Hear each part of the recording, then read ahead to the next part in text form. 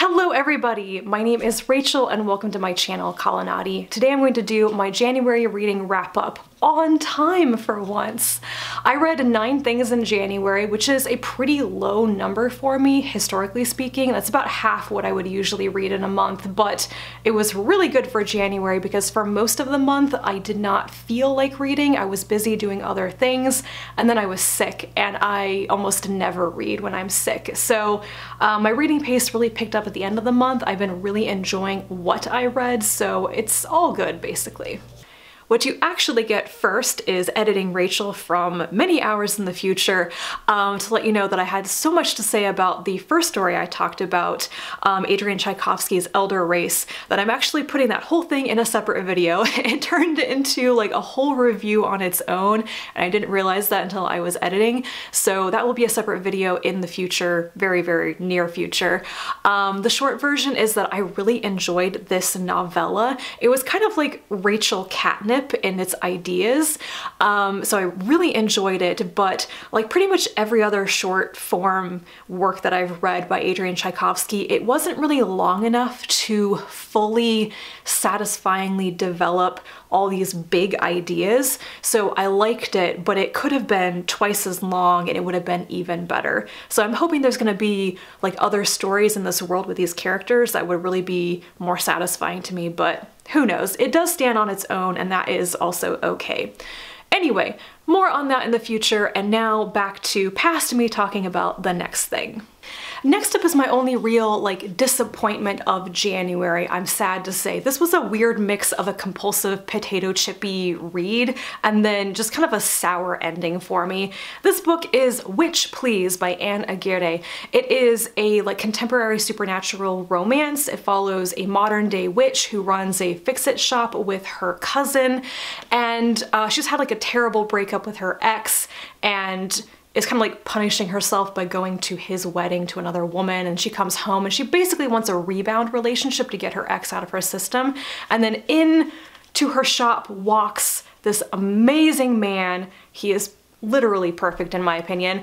He's the local baker who is famous for his cinnamon rolls, and he is gorgeous and he likes her. He doesn't think that she is weird. He wants to be around her. They have a lot of similarities.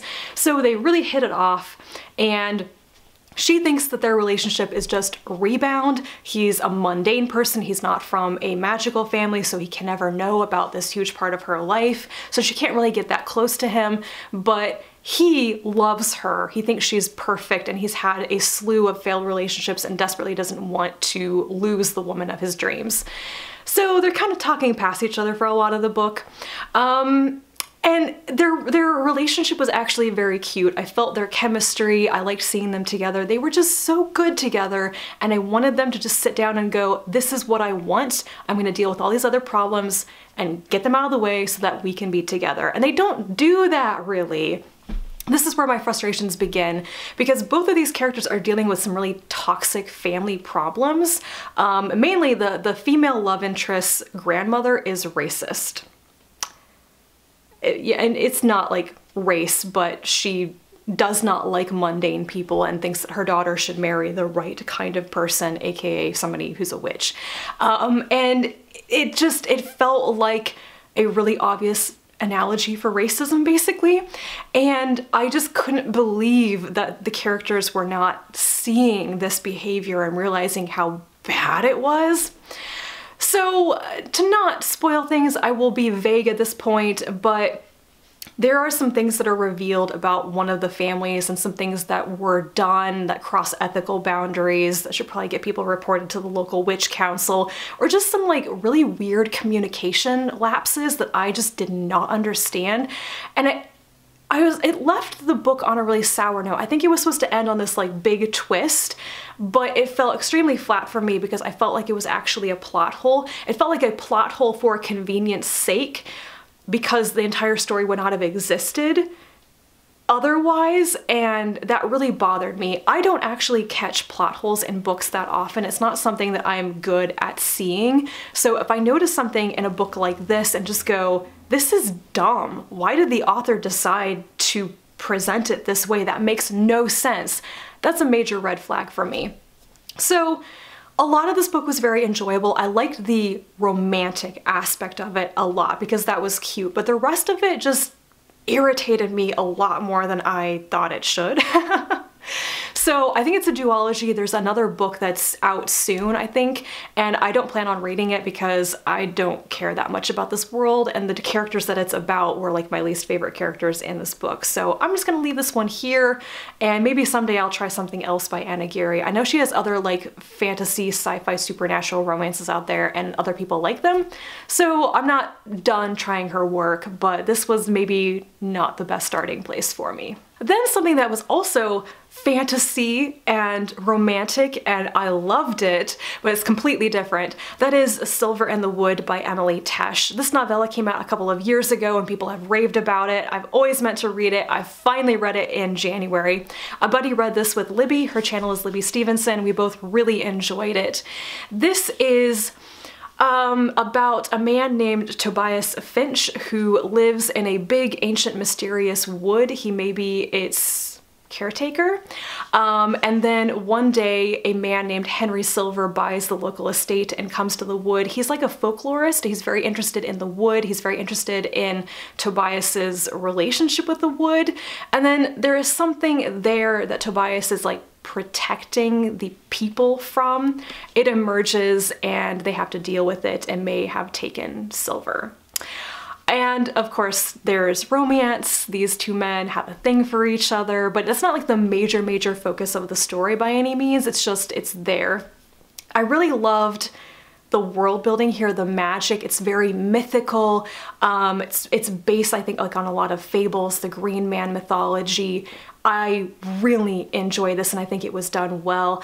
It's also kind of like historical fantasy. I don't know exactly when it's set. Libby and I talked about this a little bit. Maybe it's like the 1850s, but Tobias has actually lived for a very long time. He has experienced centuries and is kind of confused about like what century it currently is. So sometimes it feels much older than that.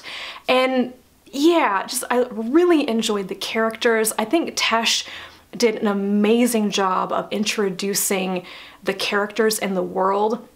There are some descriptions and hints in the first couple of pages that I kind of went back to reread and realized like she'd snuck in some things just so subtly, so beautifully done, but when you reread it you realize what it meant, and I think that's just masterful.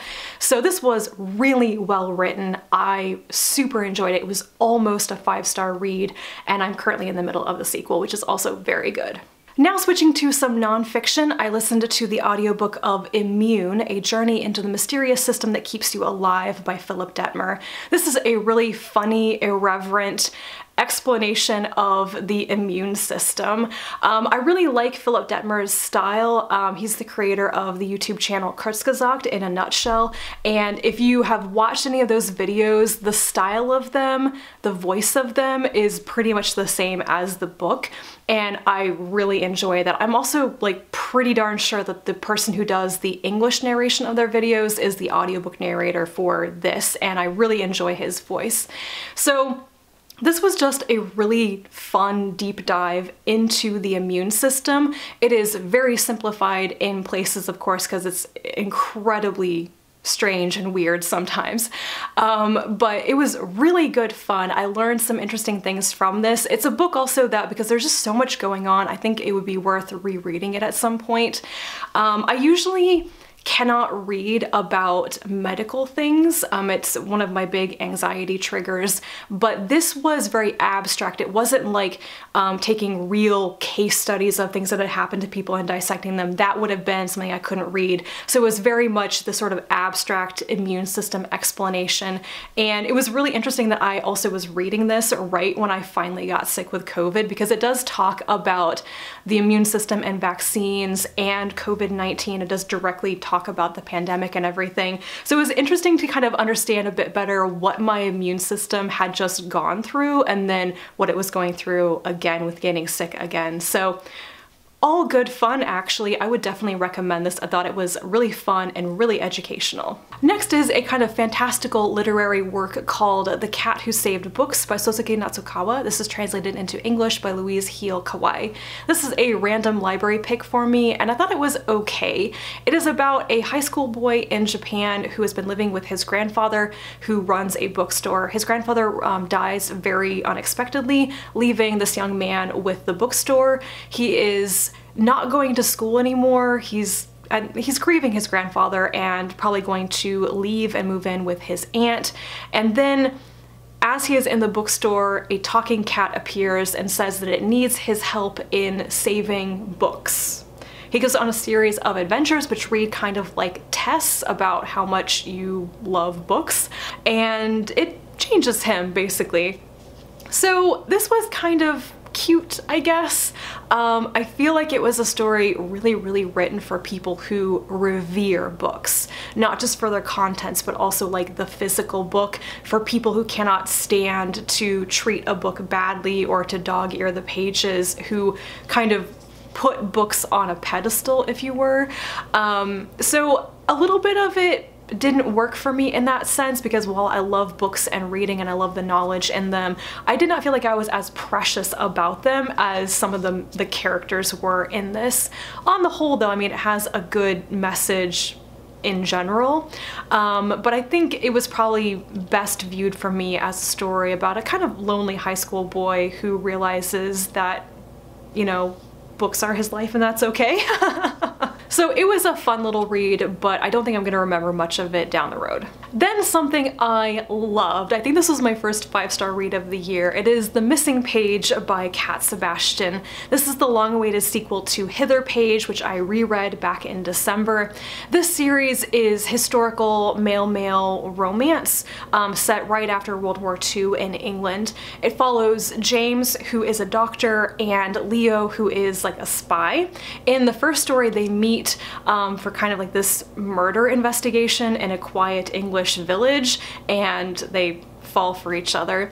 In the second story, they're basically in a relationship, but they're coming to the point where they have to discuss how determined they are to be together and how are they going to manage that. And then James, the doctor, is called off to the reading of the will of a distant relative at their estate, and he goes, and it turns into kind of this riff on an Agatha Christie style murder mystery, so there's actually no murder. I hope that's not a spoiler, but there is no murder, but there is an investigation into the disappearance of a young woman 20 years ago and the money that's at stake if they can figure out who it is. So James goes off to this, and then Leo, when he comes back into the country, runs off to go take care of him because he's like, this is not going to end well. Somebody's gonna get poisoned over tea or something. So it is adorable and loving with the characters' relationship, how much they want to take care of each other, and they're dealing through their traumas from the past and trying to decide what to do together next. And it was also a really satisfying mystery that did not go the way that I thought it was going to. I thought it was going to be like a really classic murder mystery over like money or something, and it was not about that, and I really liked the conclusion to it.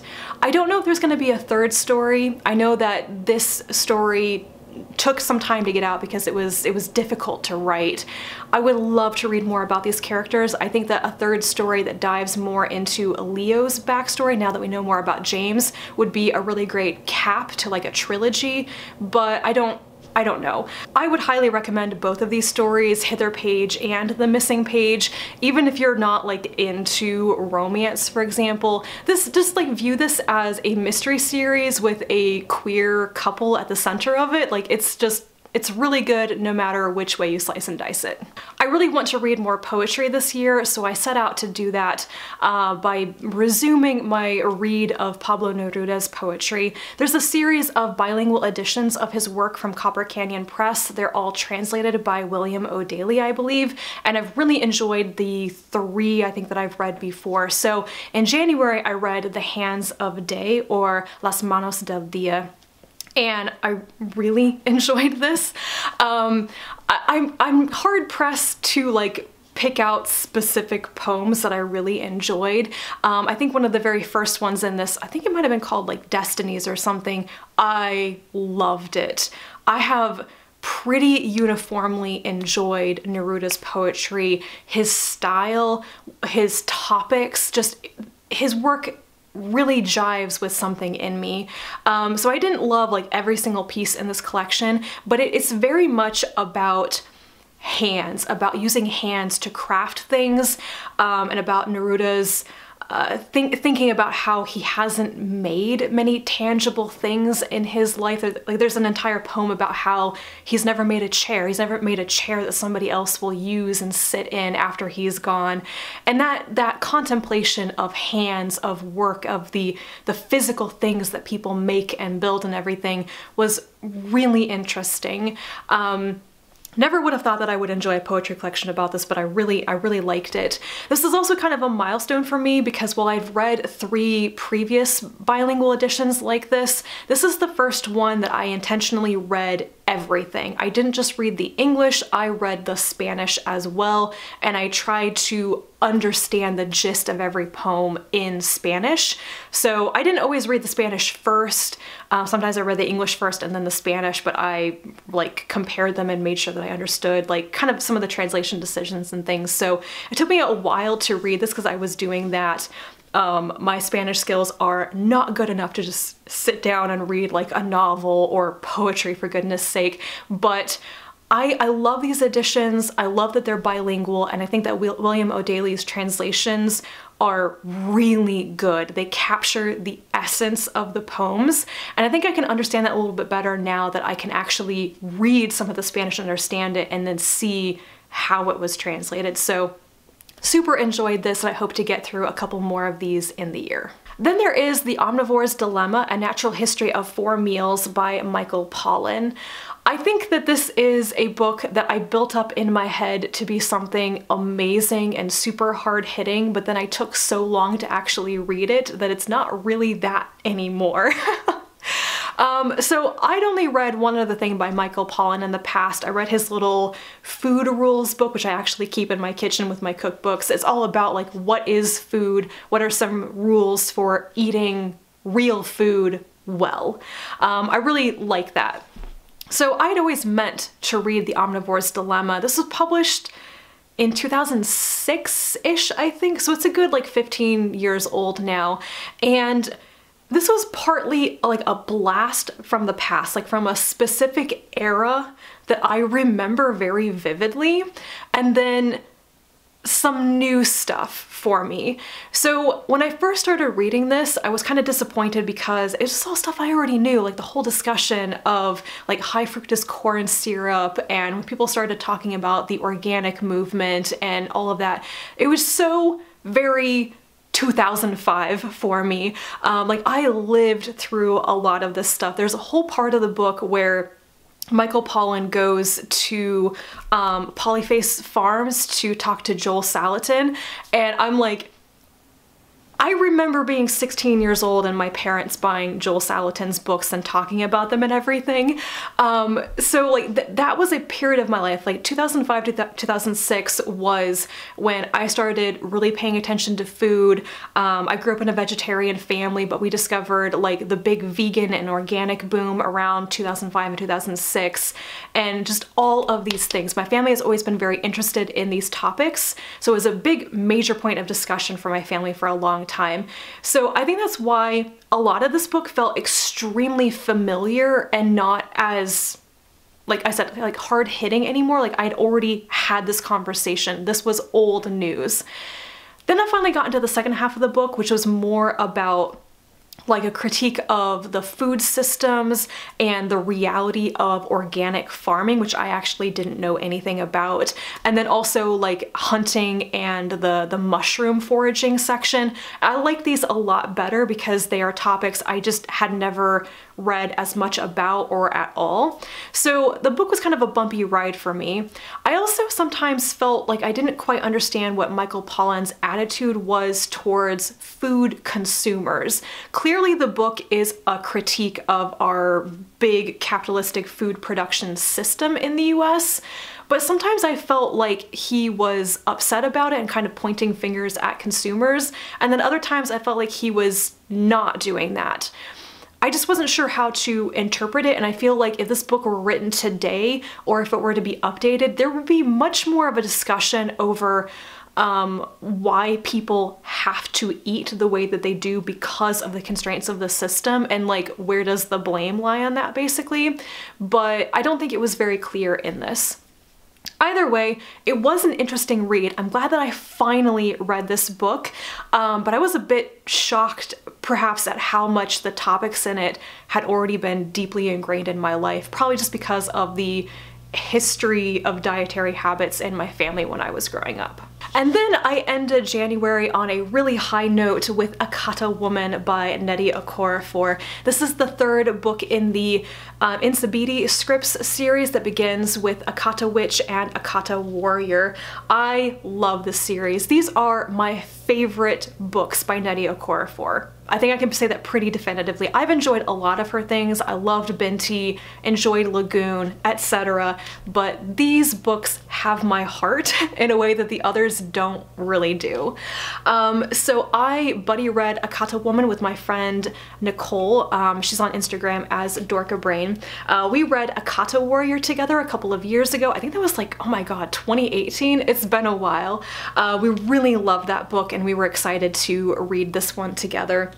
So this series is about Sunny, a Nigerian American girl now living in Nigeria as a teenager. She's albino and she finds out that she is a leopard person. She has a magical gift and she enters into the leopard people society. She's training and discovering her talents and she's special. She's got some unique things going on with her, and it's about her learning, her growing up, becoming this really strong, powerful person, both with her magic but also like physically, which I think is a fascinating part of the story. It's also about her friends, like these lifelong friends that she forms in their kind of witch coven in a way.